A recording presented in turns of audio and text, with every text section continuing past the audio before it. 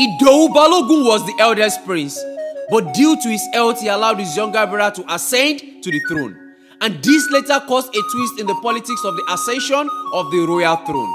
While other accounts recognized Idowu as the first king, oral information further indicated that they were headed by three personalities: Idowu, Ayoka, and Asheogun, who settled at Idomila. But Asheogun later moved to go and settle at Idomija to enable him devote more attention to the worship of the Oduduwa deity. Idowu and Ayoka chose political leadership, while Asheogun accepted to be the crowning authority.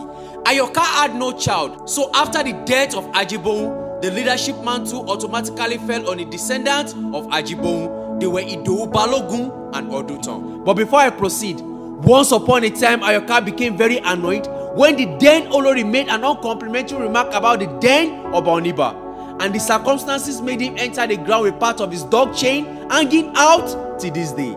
Anyways, it happens that Ayoka had no child, making it automatically falling on the children of Ajiboye. They were Idowu Balogun and Oduton. Idowu Balogun was the eldest, but due to his health, he allowed his younger brother to ascend to the throne.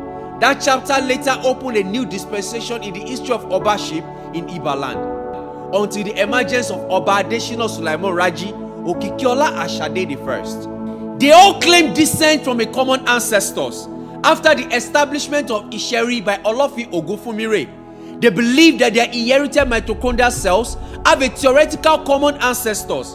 Olofi himself was believed to have led an expedition to establish a new settlement far away from Ile-Ife, which gave birth to many heroes who left with him. They left Ile-Ife and stopped at Atonta, then later to another temporary sojourn at Igbesa in Idoluba, from there to Odun Abuja. The group consultation with Ifa directed them to Obadore. Ifa still then instructed them to cross the Yewa River to go and Juba, that is to pay obeisance to Ifa. Ifa then instructed them to settle at the place they came to Juba, which is the name of the kingdom that was shortened over time to the word Iba.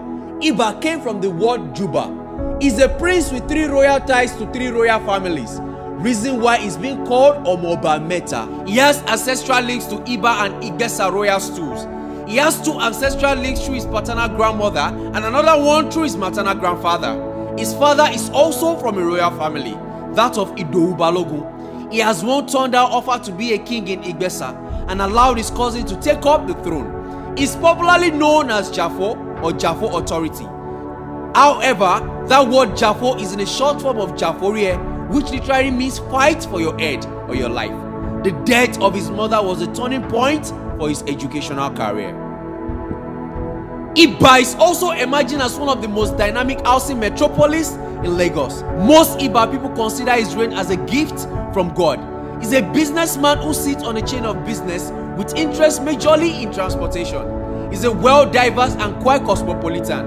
Omoba Meta has also upheld the cultural practices in Iba Kingdom, such as the Oduduwa Festival, Egungun, Eyigba Festival, Ogun, as well as Ayoka Festival.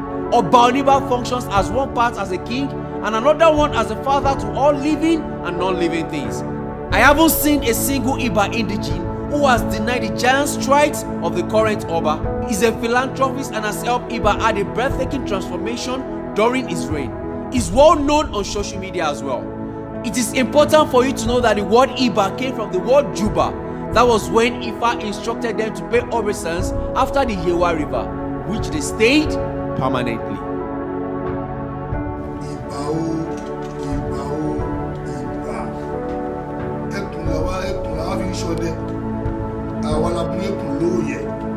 He is the first king from the descendants of Idowu Balogun. That was the first prince who allowed his younger brother to ascend to the throne due to his health.